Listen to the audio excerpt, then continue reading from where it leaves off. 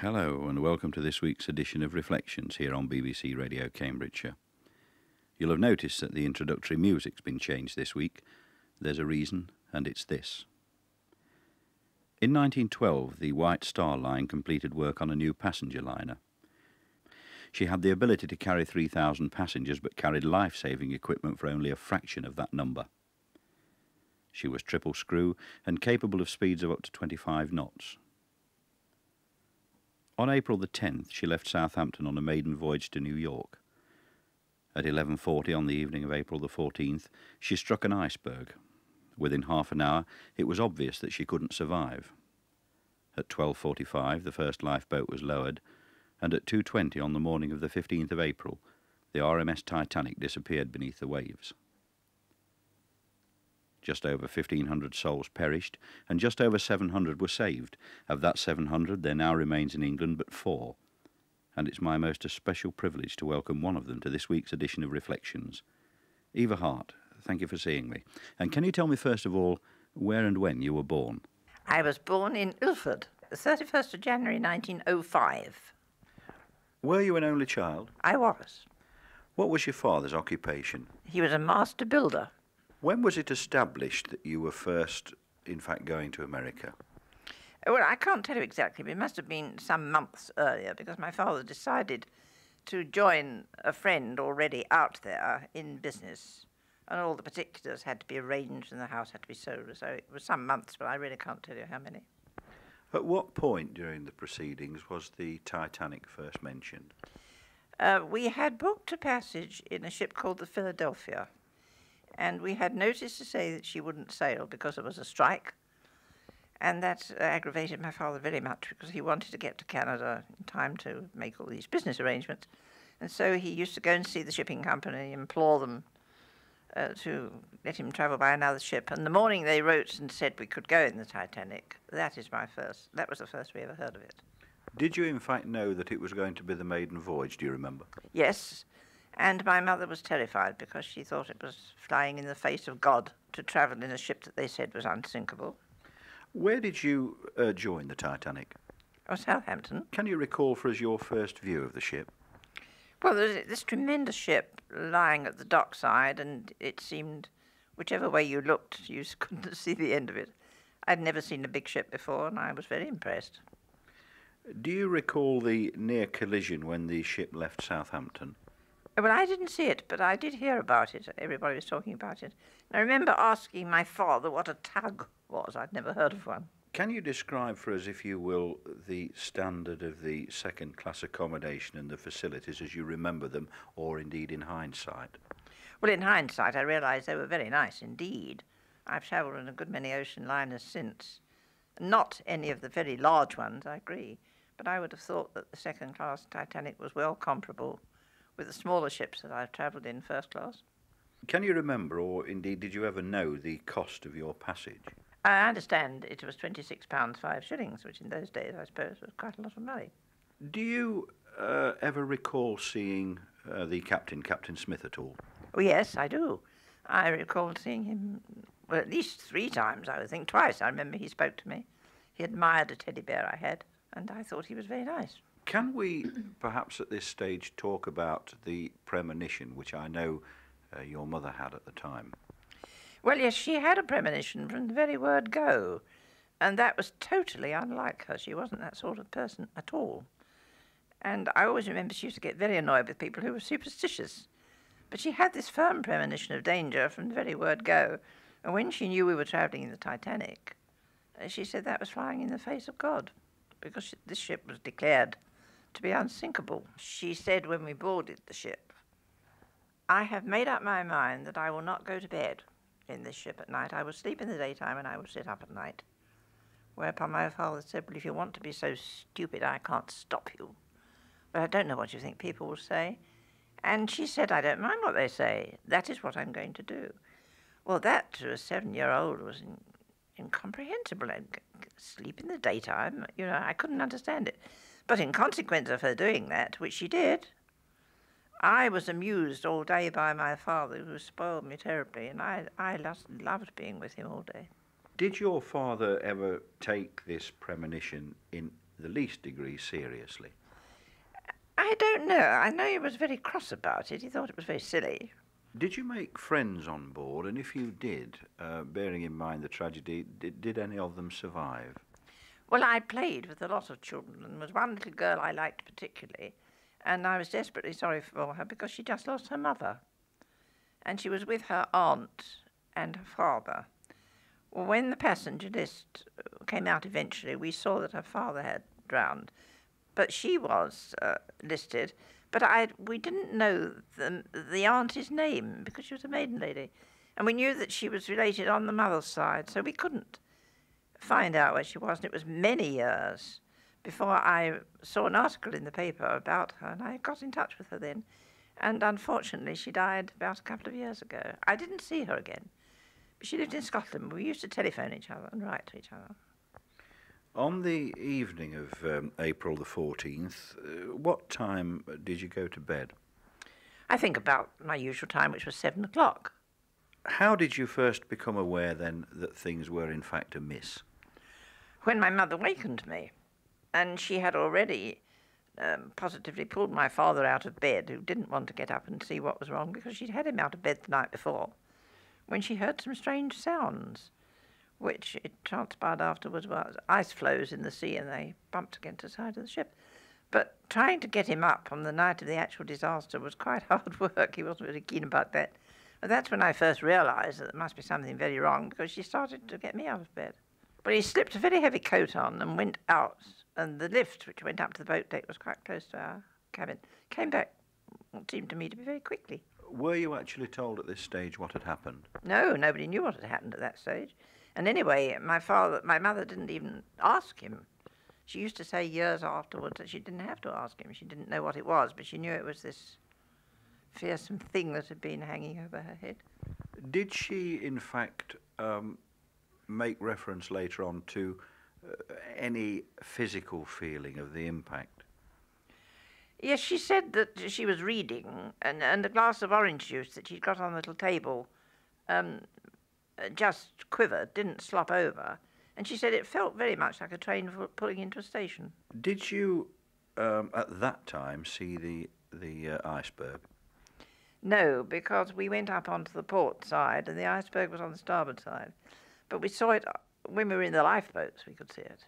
Okay, so your father came back then. What happened next? He carried me, and he put his thick coat on my mother, and put another coat on himself, and we went up onto the deck, and we made straight for a lifeboat. And he said to my mother, "Now, don't move from here. Don't let anyone move you. I'll go and see what's happened." And he went away, and he came back and said that the ship had struck an iceberg. And again, my mother, in this quiet way of hers, didn't ask anything about it. She just stood there. And we were there for some time, I don't know how long, and then people were coming up onto the deck and saying what's happened. And he went away again and came back and said he'd been talking to an officer and that they were going to lower the lifeboats. But he said it's only a precaution, you'll be back on board for breakfast. As they started to lower the lifeboats, of course, he offered to help. And he did help, and he helped the officers to put the women and children. And he put my mother and I into the lifeboat quite easily because we were there, you see. Can I ask you, in fact, the circumstances under which you last saw your father then? Yes, I last saw him leaning over a rail, looking at us as the boat was lowered and telling me to be good. And he said, "Hold Mummy's hand and be a good girl." I was crying, and that's the last I saw of him. What was your overall view of the situation at that time? Well, our boat was very overcrowded, but I really don't remember any panic in the boat. There was a lot of talking and shifting around, but it was terribly overcrowded. I understand that there were boats that left the ship not even filled. We'd had no boat drill, you know. None at all? None whatever. I realise it was 2 a.m. Now, in view of that, can you tell us how much you actually could see? I could see it all. The Titanic was a blaze of light. She had lights on after she went below the water. Well, part of her went below the water because she broke in half. She did break in half? Absolutely. There's no question about it. And the forward part of the ship went down by the nose quite quickly. but the star lifted up in the air and it seemed to stay there and then just heeled over into the water, and that's when we heard all the people screaming. When you say that the rear half lifted into the air and stood there, have you the slightest idea how long you were talking about? Not the slightest. No, I don't know. What can you tell us about the musicians aboard the ship? Well, I can only tell you they were playing when my lifeboat left. How long they played, I don't know. Neither does anybody else, because if they played until the ship actually sank, if they played until all the lifeboats are gone, then there's nobody can tell you, because no one else was saved. Again, if we read the books and see the many films, there are supposed pictures of men conducting orchestras and that. In actual fact, in terms of numbers, what are we talking about? 3. Is it possible that you could describe for us the very last few moments of the life of the Titanic? Well, it was horrible to look at, of course, and it was horrible to hear the people screaming, because as they hit the water and there was a lot of thrashing about and screaming, which was terrible for quite a while. And then, as I've said so often before, the silence that followed it was deafening, if you know what I mean. It seemed as if the whole world was standing still, because there was a lighted ship and people screaming and rushing about, and then there was nothing, only the darkness.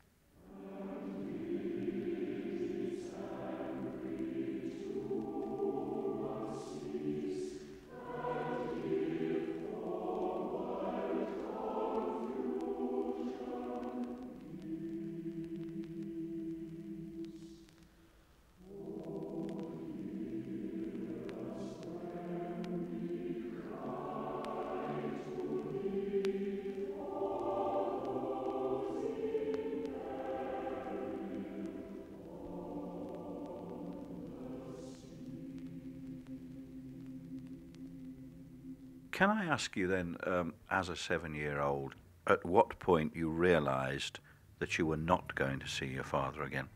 I really think I realised that when he put me in the boat, because I thought he was following me. When I realised he wasn't following me, then I think, looking back, that was when I realised it. We also hear a question of boats being taken away from people in the water because of them getting overloaded. Is this again true? Is it fable? What if anything, is your memory of this? Well, my memory is that I was in a very, very overcrowded boat, and the boats were all called together to keep together, and they decided that they would empty our lifeboat and go back and around to see if they could pick up anyone else. And during this business of putting 2 in this lifeboat, 3 in that, 4 in that, 1 in that, I got separated from my mother. And I didn't see her again until on board the Carpathia. But 50 people might have been saved in the first place if we'd had boat drill and the boats had been properly filled. As it was, these 50 people were distributed among the others, 2 here, 3 there. And the officer went away with the boat, and I think he picked up 5, I'm not sure, but they all died of exposure. Whilst we're on the subject of lifeboats, what were the facilities aboard? They were nil. We had no blankets, no biscuits, no water, and only 2 of them had a light on. So you were saying that there were no facilities, and in fact that you had had no lifeboat drill either? That's absolutely true. Of the films that have been made, in your view, what is the best portrayal?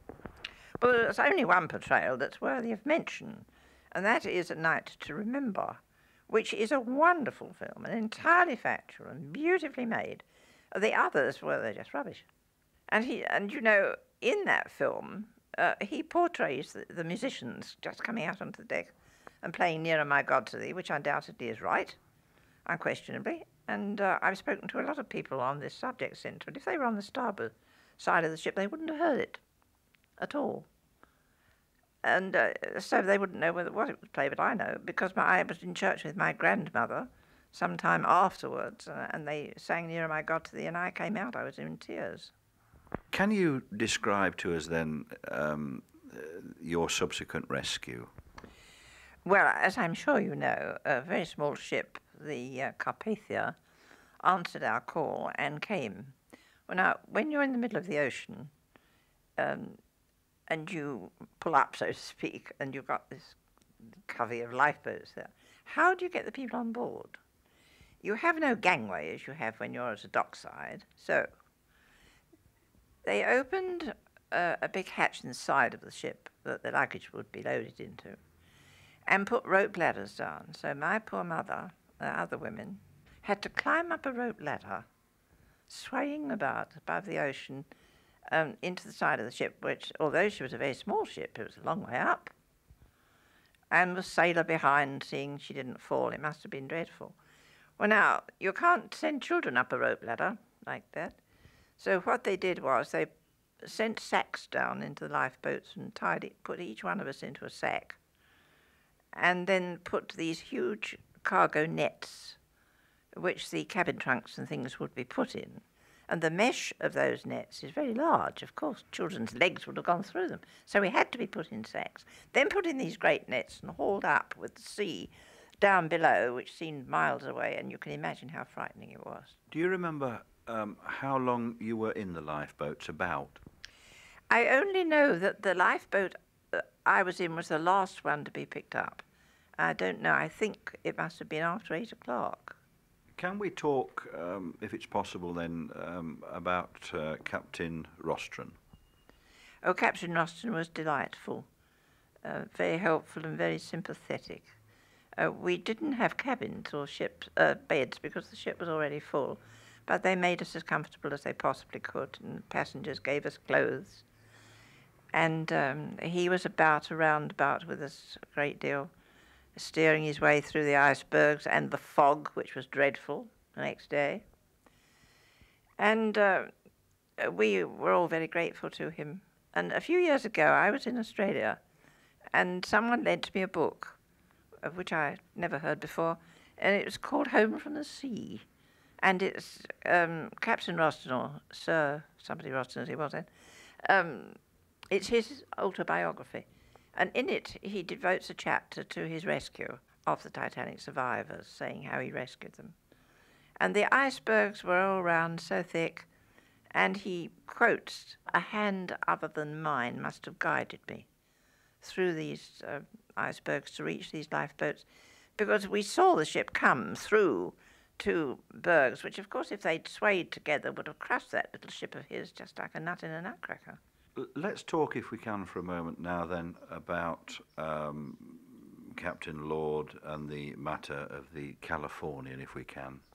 Well, I saw a ship with its lights on at a distance that seemed very close. I remember crying out several times to my mother, "Why doesn't that ship come?" I've always understood that it was the Californian. There have been moves afoot, as you know, recently to say that it wasn't. But I find it difficult to believe that both Board of Trade inquiries, the American and the British, would have been so sure about it if they hadn't gone into it very deeply. It wasn't very far off, that's for sure. Can we now come forward, as it were, 70 years, and talk for a moment about Dr. Ballard and his work? Well, when I first heard that this Dr. Ballard had discovered the Titanic, I must confess I was a bit upset about it. I thought, oh dear, is somebody going to go down and find it and probe about with it? I didn't like the idea at all. But he wrote to me, and he said he hoped to make a further dive, and he would keep in touch. He made the dive, as you know, and he photographed the ship, and he assured me, as has assured me on a number of occasions, that nothing would make him bring up one artifact, that he felt it was a grave, and as he says in his book, God rest the soul, their souls.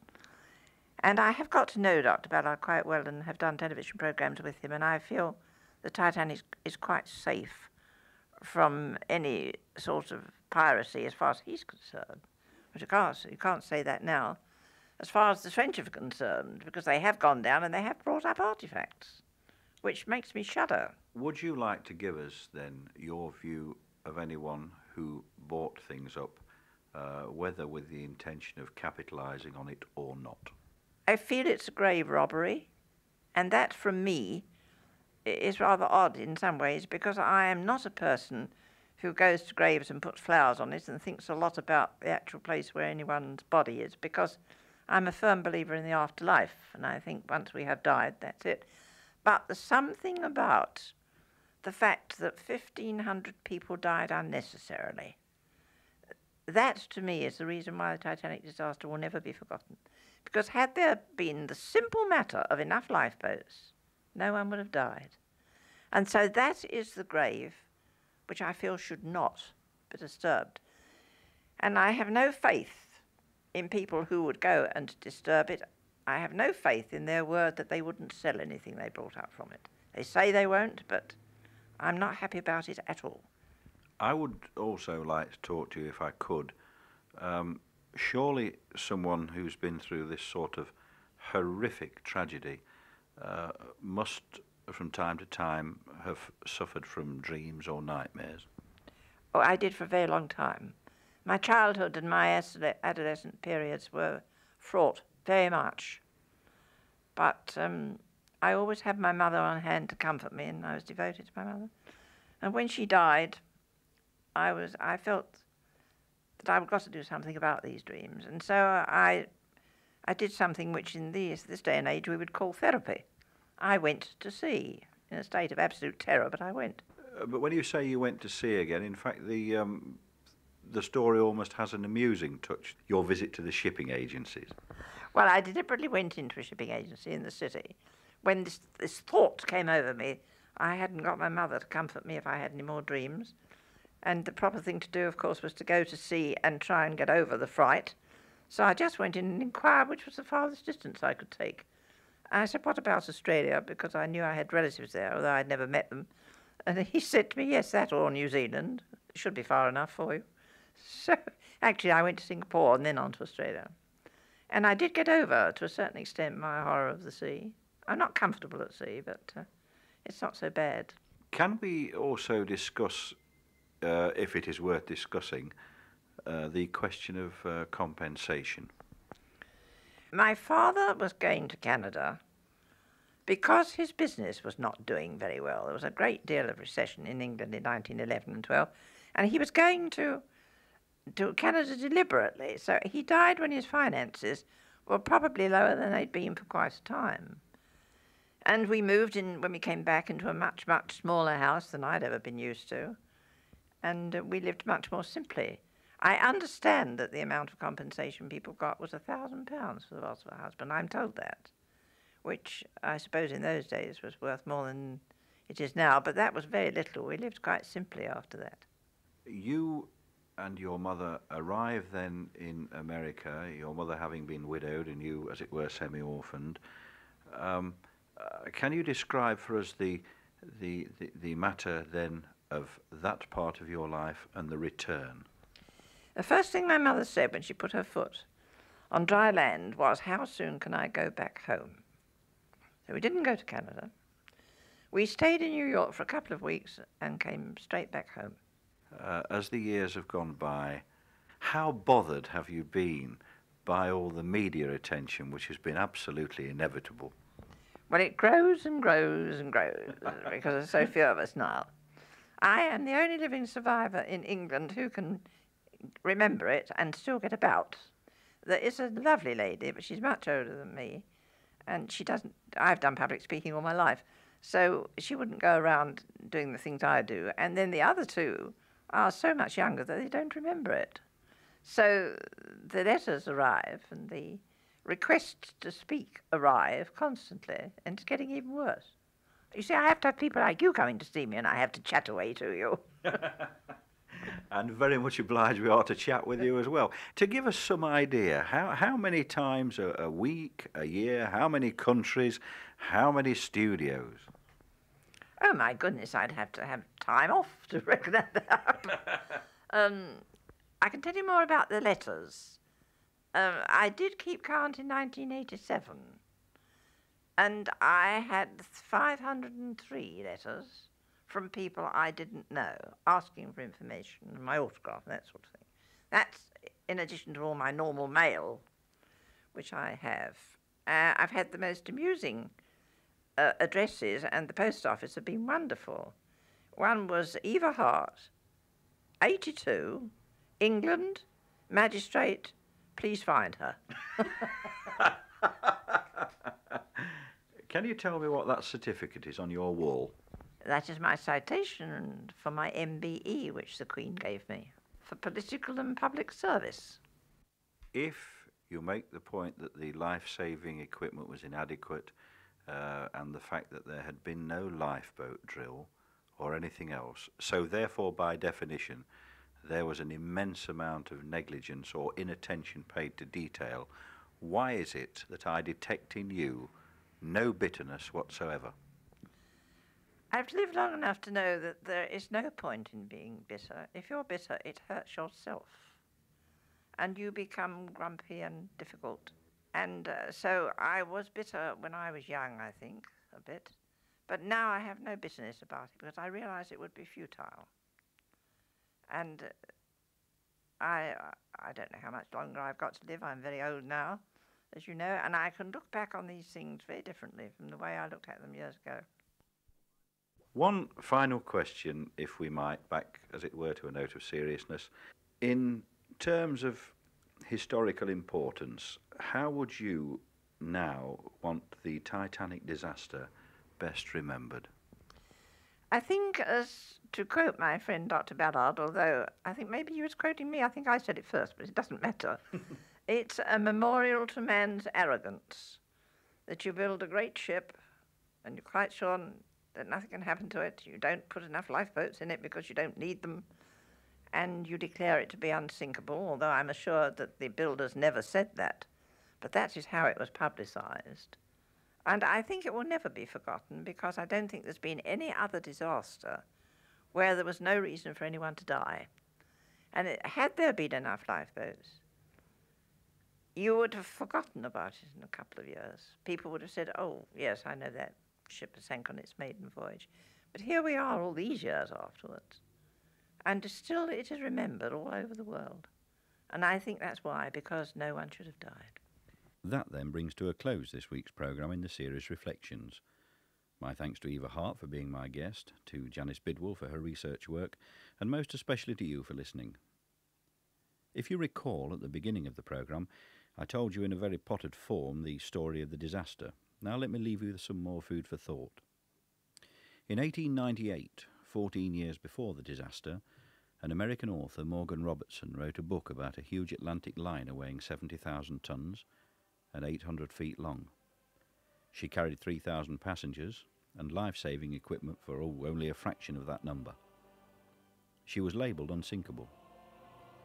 On a cold April night in mid-Atlantic, she struck an iceberg and sank with colossal loss of life. He called his ship the Titan. Until next week.